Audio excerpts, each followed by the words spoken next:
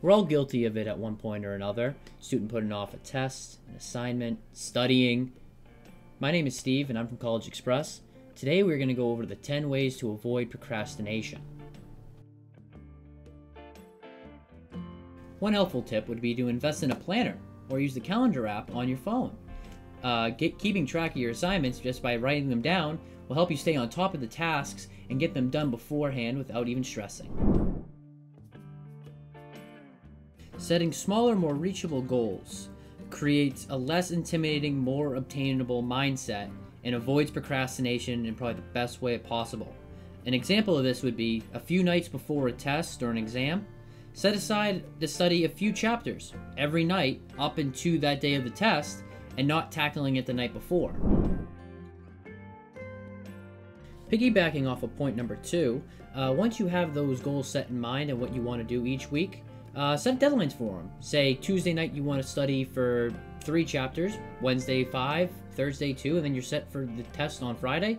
That's probably one of the best ways to stay manageable and not overwhelmed. The famous quote, "Oh, I'll eventually get to it," has been used time and time again, but the sad thing is, eventually never comes. Setting a deadline allows you to stay on top of that eventually, such as maybe completing an essay a day or 2 before its actual due date to give you time to review the essay and make sure you got everything out that you wanted to.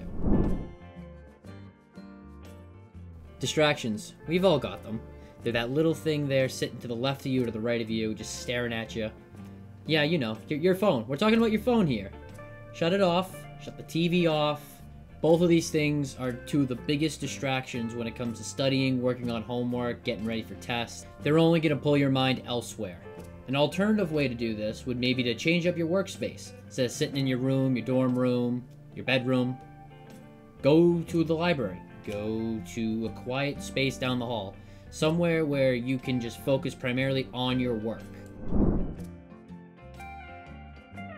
Literally timing yourself is probably another effective way to stay on top of your work. Experts say to set an alarm for anywhere between 50 and 90 minutes, and then grind for that chunk of time. And once your alarm goes off, it's time for a break. An article from The Atlantic said that there's a sweet spot when it comes to studying for about 52 minutes and then taking a 17-minute break.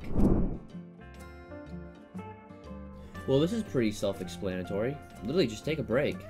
10, 15, 20, half hour. Just go for a walk, have a snack, do something just to kind of recoup, regather yourself so you don't have a complete burnout, and you can refocus on what you were working on previously.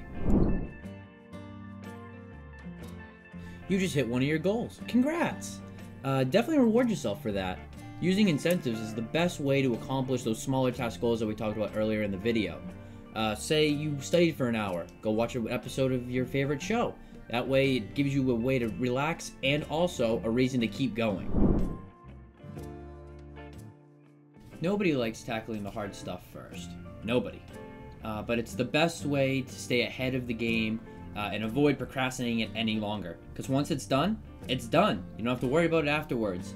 Those smaller assignments seem that much easier and probably take a lot less time than what you did for the hard assignments.